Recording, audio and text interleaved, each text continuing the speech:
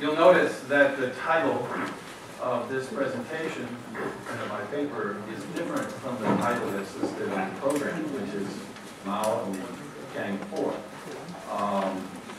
I'm provocatively using the term Antiparty Clique, and this occasioned a great deal of discussion 2 days ago in our preparatory roundtable. Many people thought that it was a logical contradiction to say that Mao organized an anti-party clique because Mao was the party. And during the Cultural Revolution, there was one anti-party clique after another.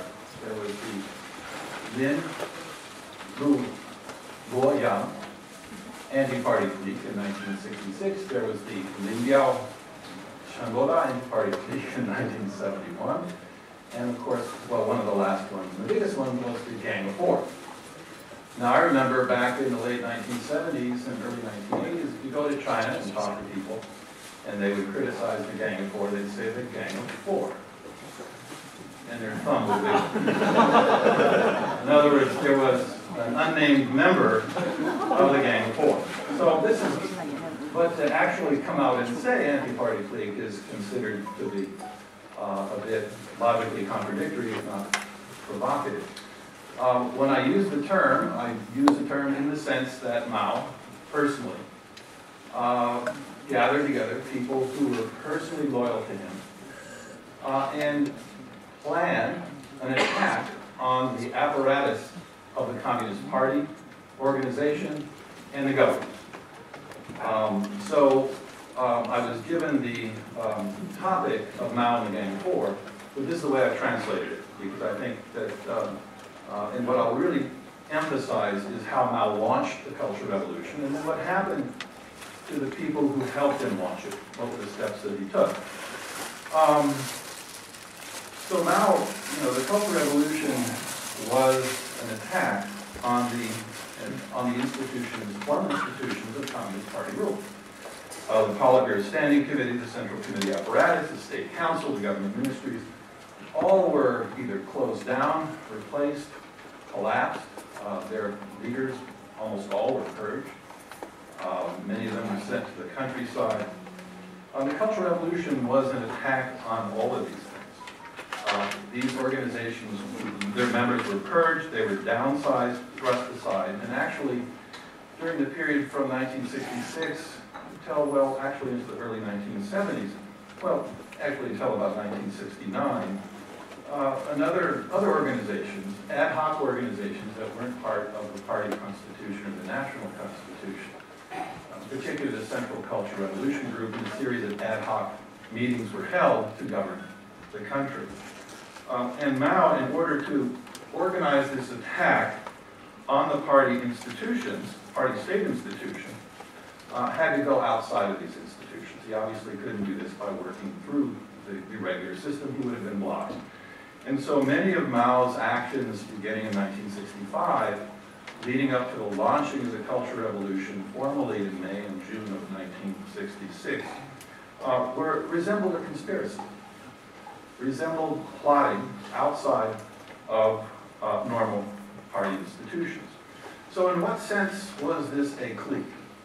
Mao relied on individuals whose personal loyalty to him surpassed their loyalty to the party as an institution.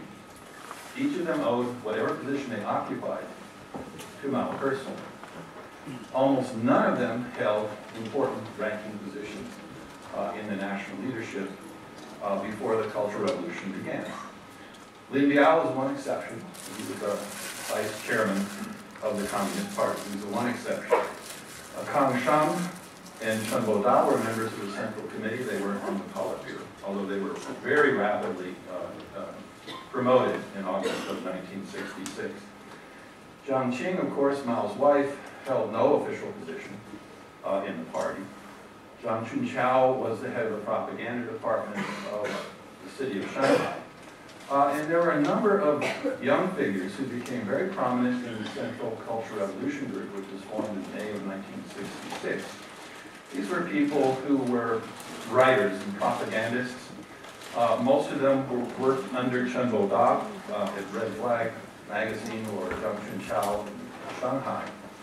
These were editors and writers. Some of them had been personal aides to Mao.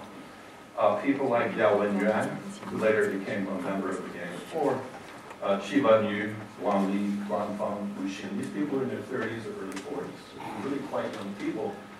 But as the Central Cultural Revolution group gained power and began to launch attacks by inciting the student movement, these younger figures took on a very important role.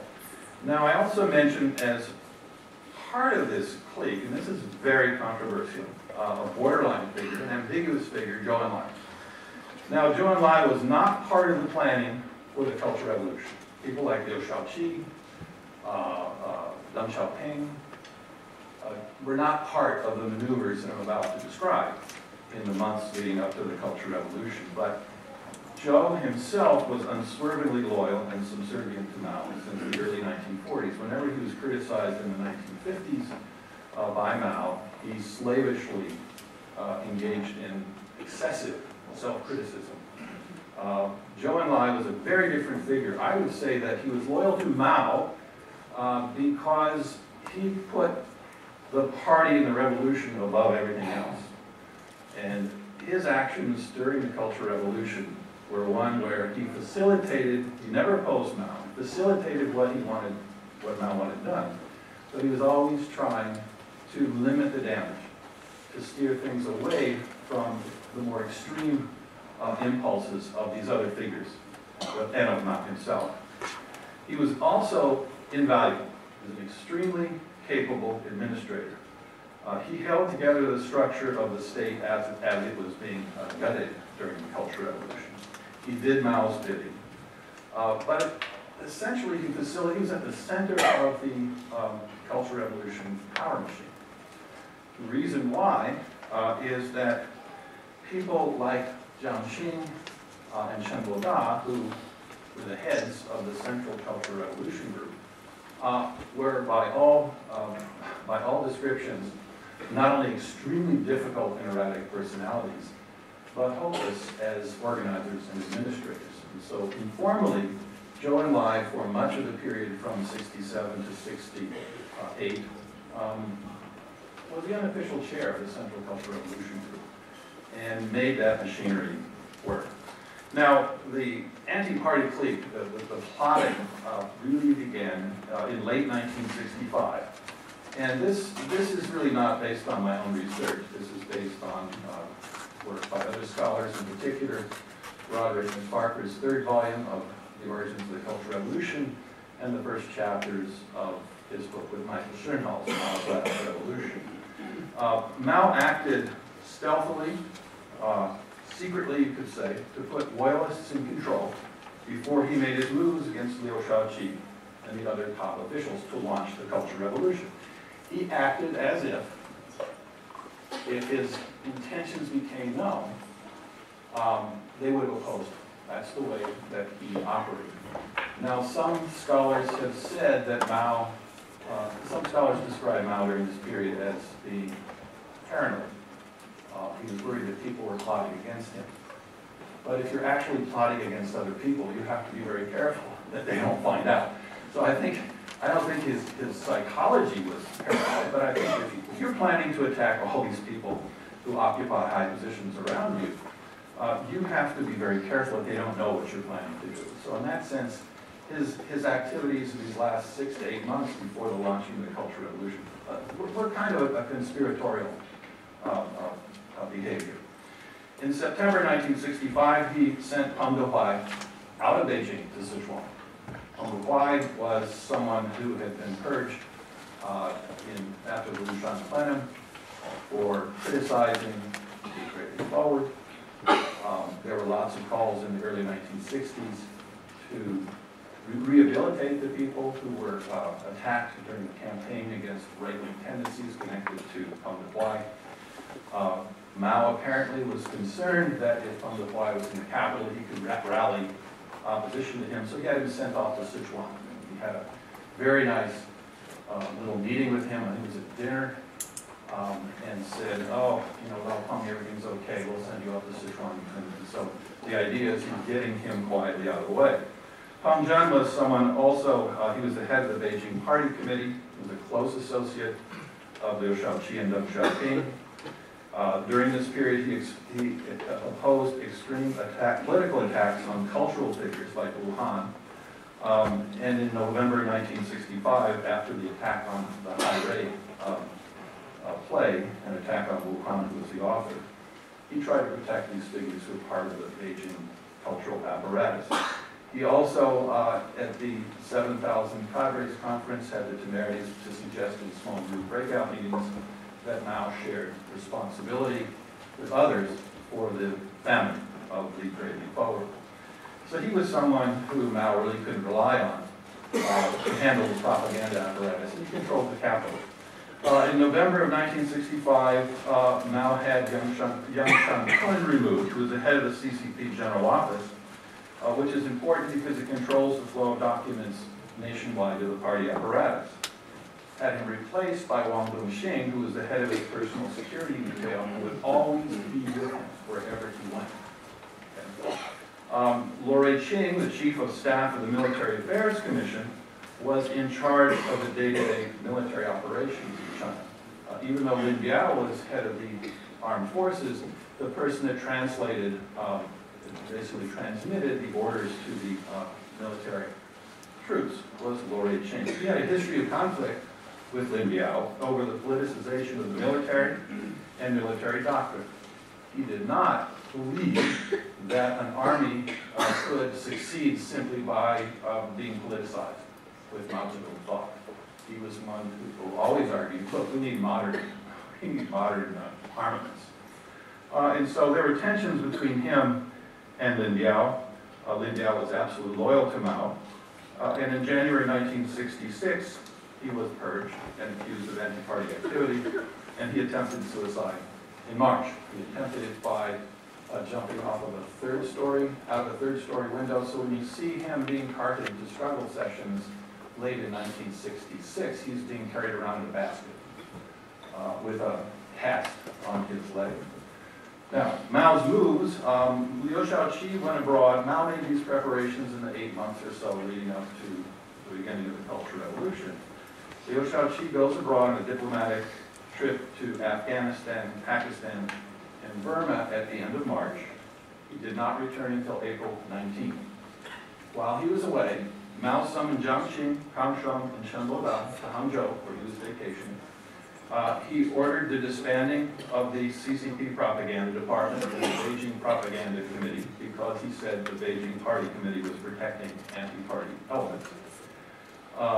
Lu Dingyi, at this time, the head of the CCP propaganda department, was removed from office and accused of an anti-party conspiracy. And articles, again, while Liu Shaoqi is away, began to be published in Beijing now, denouncing the black line of the Beijing party apparatus. And a campaign was launched against the Pengluo Luyang anti-party clique. Mao, after these moves, now had personal control of the flow of documents to the national party apparatus, military operations, the national propaganda apparatus, and security arrangements in the capital. So he was very careful in planning for the launching of the Cultural Revolution. Now, if this isn't an anti-party conspiracy, I don't know what is. Of course, this is the way you talk about it, because if you identify Mao as the party and the revolution, it seems to be a logical contradiction. But in terms of this kind of objective sense of the definition, he was engaged in plotting. By the time Liu Shaoqi returned from his trip in late April, there was nothing he could do. The political situation in Beijing, which Mao had been quietly and secretly preparing to change for 8 months, unbeknownst to him, had now completely changed. And there was nothing that Liu Shaoqi could do by this point in time, because all the apparatus under him that he could have relied upon was now torn out by the time he got back. And so Liu Shaoqi was not in a position to really do much of anything to protect himself, to protect others. In May of 1966, the Central Cultural Revolution Group was created, which contained these loyalists who had helped Mao launch the Cultural Revolution, the attacks on political figures and literary figures. Jiang Qing, Chen Luoda, Kang Sheng, Zhang Chunqiao, Yao Wenyuan, Mu Xin, Qi Wenyu, Wang Li, Guan Feng, and others were now members of this committee, which started out basically encouraging and helping to organize the vanguard of the rebel movements, but gradually replaced the formal organizations of the party state in Beijing as the Cultural Revolution proceeded later in 1966. It was a highly informal and somewhat disorganized new structure of power. And again, I said earlier that Zhou Enlai was the one who had to step in and try to introduce some kind of regularity and order. Mao was in the background approving and steering the direction of the campaign, leaving the Central Cultural Revolution Group, in particular Zhou, in charge of the unfolding campaign. Liu and Deng were demoted in early August, and further in October, and Zhou Enlai gradually took control, but remained in the central apparatus and convened meetings of the Central Cultural Revolution Group and others. Now, it's interesting that, I've named a lot of people, but after Mao's death, we have something called the Gang of Four. There are a lot more than 4 people in this group of Mao loyalists, and so the concluding paragraphs of the paper point out the fact that while Mao relied heavily on individuals who were completely loyal to him and dependent on him, this loyalty was pretty much a one-way street. Because if you look at what happened to most of these people, very few of them survived to the end of Mao's life. The young radicals, Wang Li, Guan Feng, Mu Xin, Qi Wenyu, and others were purged and arrested in late 1967 and early 1968, blamed for the violence at the height of the summer of 1967. Shen Boda was arrested as an anti-party element in 1970, and Lin Biao was denounced as a conspirator and charged with trying to foment a military coup and assassinate Mao in late 1971. So the only original survivors at the time of Mao's death in 1976 were Zhang Chunqiao, and Yao Wenyuan.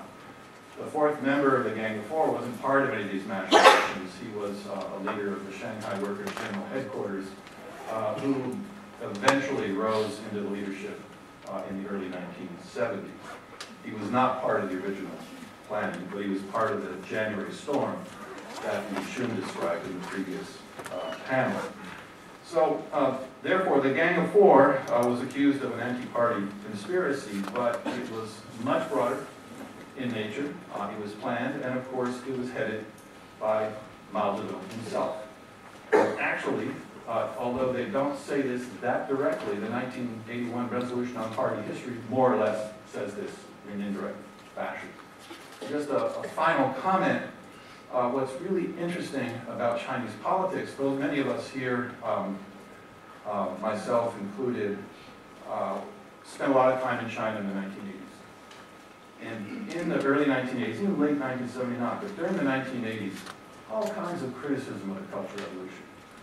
Popular novels, investigation reports, scary stories of personal persecution, torture, killings, were openly published and widely discussed. And there was a campaign, I remember in 1983 or 4 when I was in China, you read the front page of the People's Daily, it was very interesting, because it was a campaign called 彻底否定文革. 彻底否定文革, right?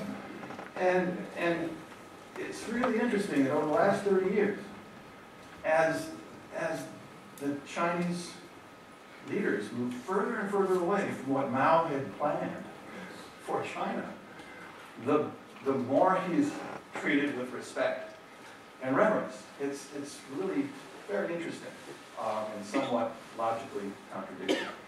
So I have about 30 seconds left, and I'll leave that to the other